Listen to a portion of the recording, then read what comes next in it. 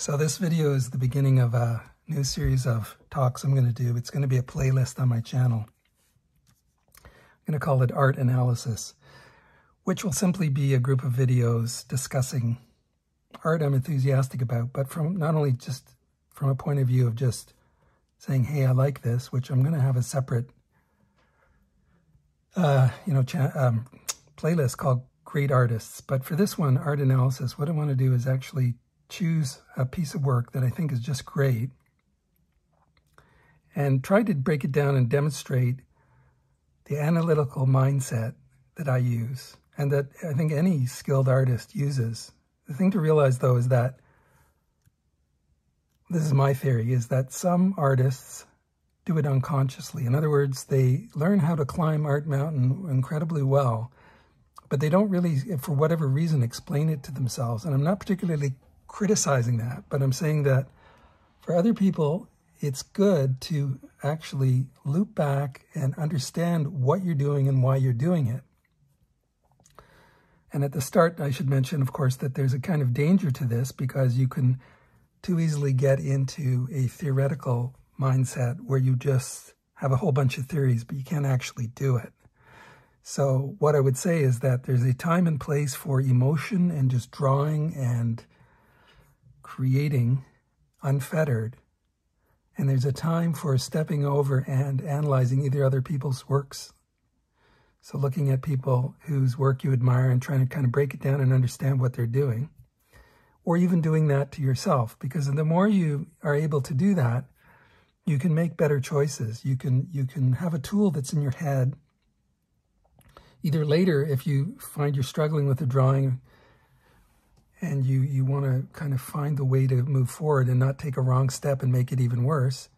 Yeah, if you have that tool, then that's something you can use because, of course, it's all about decisions and choices.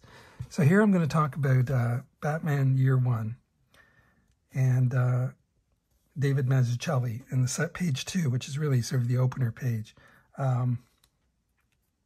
Yeah, I think, what I'm going to do is add one more thought to what I was saying a moment ago, which was you really do need to understand, you don't want to either, in my opinion, the best artists like Alex Toth or someone like David Mazzucchelli, they have both. They can just create and draw, and probably all their knowledge is in the background, their craft theoretical knowledge. It's in the background of their mind as they draw. And then there's other times they probably, I don't know David Mazzucchelli. I did know Alex Toth, and I know he could do this. He could analyze. He had spent tons of time thinking about what he did, why he did it, looking at other great artists that he admired, like Roy Crane, particularly Noel Sickles, which I'll do separate videos about. So, yeah, I'm jumping back to say that do not make the mistake of thinking that you have to be one or the other. Yes, you definitely have to be able to just create and go forward. And you don't want your brain beach balling with all these theories. There might be a time when you go into this stuff, particularly as a student, where you have a kind of cognitive dissonance, it's called, where your ideas are all a bit confused. You're not sure what to do. But if you push through that, just like with any kind of cognitive dissonance, you come to a new land where you actually have more skill and you grasp what you're doing more clearly. And I think any of these skilled and veteran artists that might be listening to this would agree with me and understand what that's all about. Okay, so Batman Year One. Love it. Love everything about it. Like I said, I don't know David Mazzucchelli, but I can see that he studied Alex Toth and he studied all sorts of other great people. And that's not to take away from him. He's got his own style, his own accomplishment. But I can see that he understands exactly what he's doing and why he's doing it. So this is the Batman Year One graphic novel. And so many great pages and things I could talk about. But for some reason, one day I started just looking at this, one of those idle moments, page 2. I'll hold it up. And this is the color version, but I'm going to go over the black and white version because it's easier to see. And I've made all kinds of notes to myself and draw-overs to understand what people that I admire are doing. I've done them for myself on my computer, but now I'm going to print out some of them and show them. Got too many video ideas, people. Anyway, so this is page 2 of Batman Year One. And what I've done is, okay, put that away. I've printed out on the left here is my printout of just the raw art that I found, I think, on Heritage auction site or something, and I printed it out. And I'll try and zoom in on some of this to make it a bit clearer, but let's just see if I can do that. And on the right here, just pausing to check my framing. Yeah. On the right is, I've got two different analyses to show you of this page.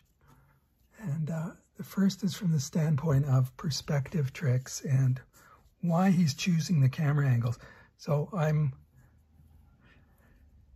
going to talk about it. Actually, what I think I'll do is, I don't know if I can show all three.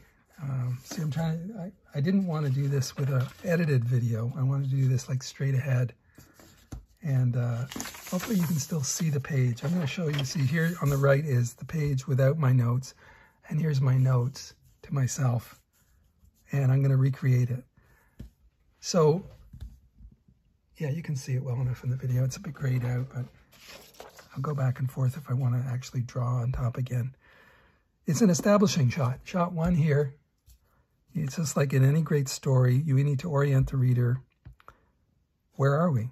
And so, of course, you have this great moody shot of the elevated train, Gotham City, the date, and then Gotham City, the captions.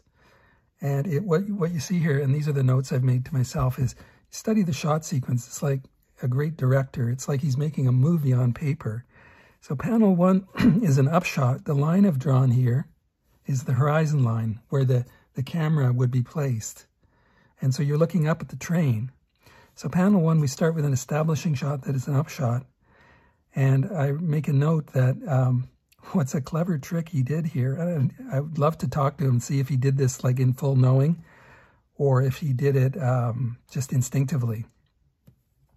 But the horizon line here, which is along the lines of that, it's like the perspective horizon line for the second panel here. So you see how these lines converge, these lines on the sides of the train. So now we're suddenly going from outside to an interior shot, and you can just picture the camera drifting in slowly. And you've got Commissioner Gordon over here, and he's centered under the, I didn't make a note on my drawing, but he's centered under, almost, under the vanishing point. So you see how you've got this triangle here. And I'll say this in my next analysis about the way David Mazzucchelli has designed the shapes, but this takes you down and it's on the vanishing point, and that takes you nicely into this. And then Gordon is just on the right here. So it's really just like you can just picture a dissolve in a film from this train going along, and then, you know, maybe we dissolve inside with a brief dissolve, and then we're trucking in on this and maybe tilting down a bit. So then we go to the next panel, which is like a zoom in close up. And I've got, if you look here, the camera is outside the window. He's drawn the frame of the window, so you can see that we're looking in from outside. But it's a smooth enough cut, so-called, like that's a film editing term, but it applies in comics. It's a smooth enough cut that we're basically just zooming in on his face bigger. He's changed the pose to give it some interest. So here he was, it's the text from Frank Miller is talking about Barbara's flying in. So it looks like he's checking his watch in this pose. And then here he's glancing over and kind of looking out the window. He's put his hand to his forehead. So that's giving interest. And the text refers to, in an airplane from above, all you'd see are the streets and buildings, fool you into thinking it's civilized. And then we cut to this airplane. So my analysis over here is that there's again a common vanishing point on the vertical axis, that this train window is kind of going this way, and then we cut to that way, and the plane like moving left to right. So I've written that it's almost like a pivot. And again, I wrote here that the horizon eye level in these two shots is kind of similar. So it's like the camera's kind of shifted over. And it helps your eye move smoothly through this page. There's all kinds of these things that older, not that he's that old, but he in line with the tradition and understanding of older comics artists who really mastered the art of comic page storytelling. They knew all these things and used them.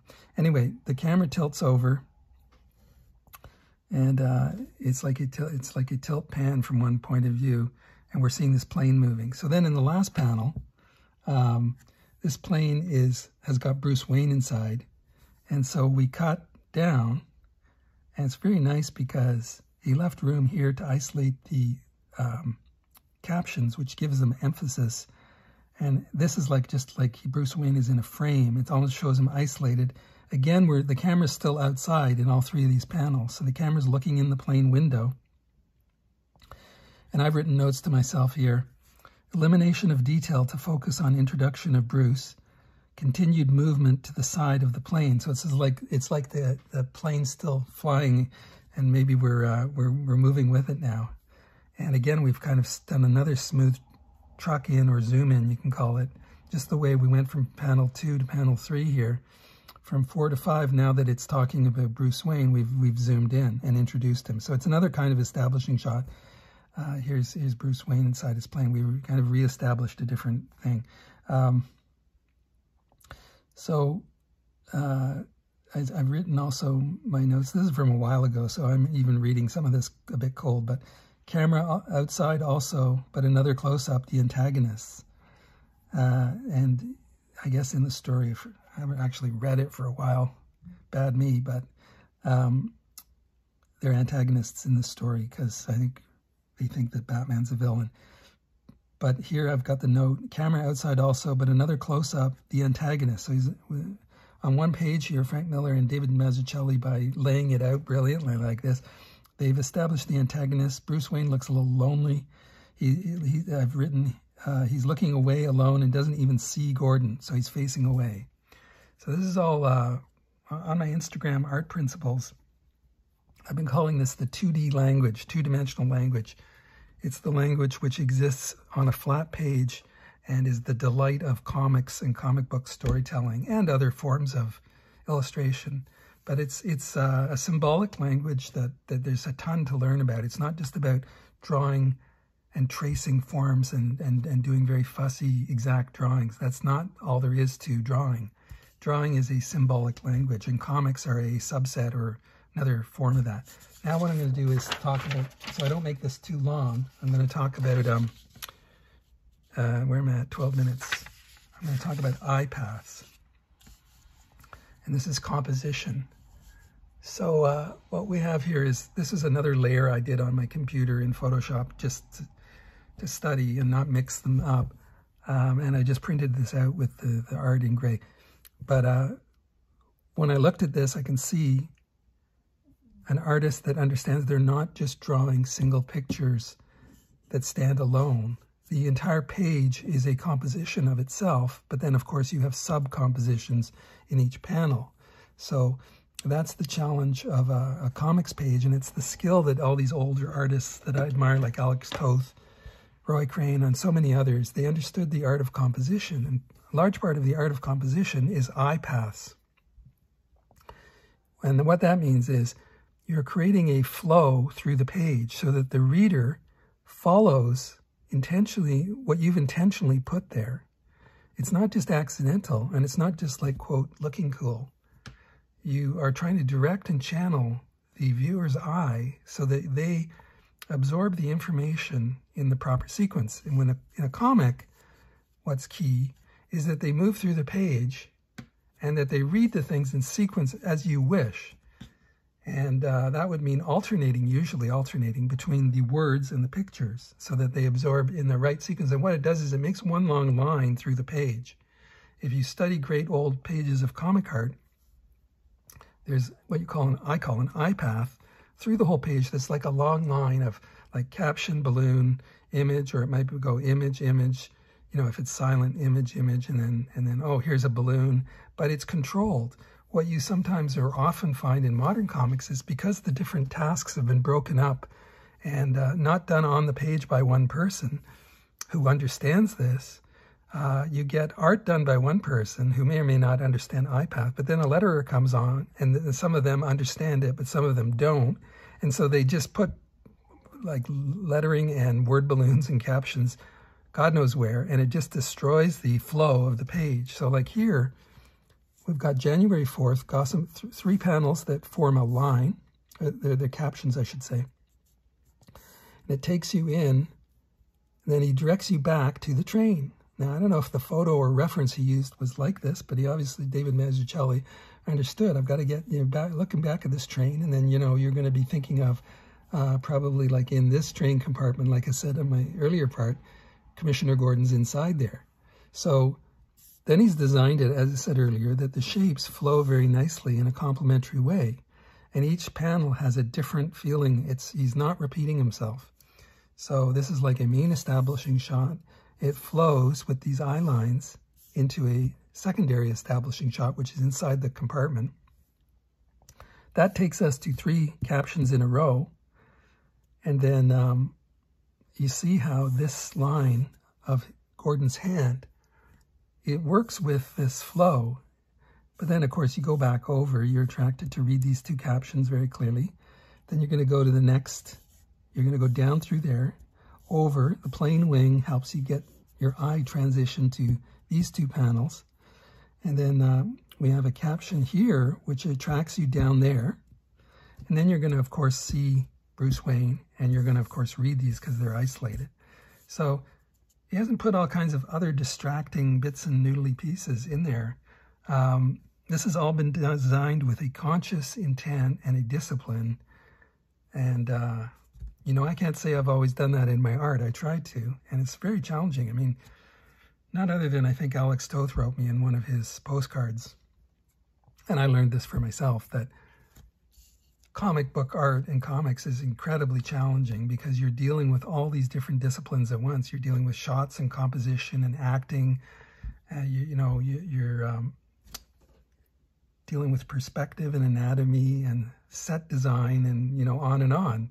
So it's like you're making a film on paper and you have to struggle with all the elements of filmmaking and comics. Now, of course, that's not meant to be dispiriting, but it's meant to just understand that it is a big challenge. So there you go. That's my first art analysis of David Mazzucchelli. I've got lots more of these I'm gonna share. And thank you for listening, and see you in the next one.